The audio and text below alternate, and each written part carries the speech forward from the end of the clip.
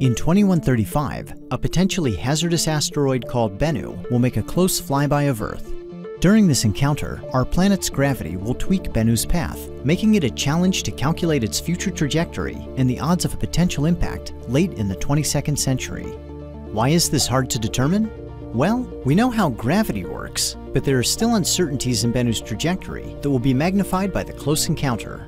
In addition to gravity, asteroids can be pushed around by non-gravitational forces, like the Yarkovsky effect. When sunlight strikes a rotating asteroid, the day side heats up. As the asteroid turns, the night side cools down and releases the heat.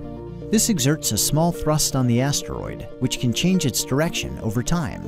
The Yarkovsky effect is challenging to model, but it can make a big difference in determining where asteroids end up. Because we don't know exactly how the Yarkovsky effect will perturb Bennu's orbit, we have limited knowledge of where Bennu will be as it approaches Earth in 2135.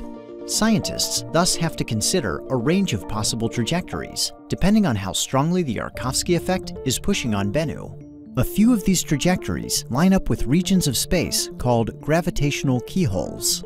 If Bennu were to pass through a keyhole, Earth's gravity would bend its path in just the right way to cause an impact on a subsequent orbit late in the 22nd century.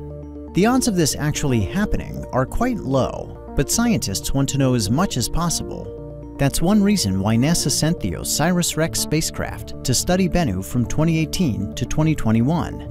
OSIRIS-REx greatly improved our knowledge of Bennu's position, density, thermal inertia, and other properties that can influence how its orbit will evolve over time.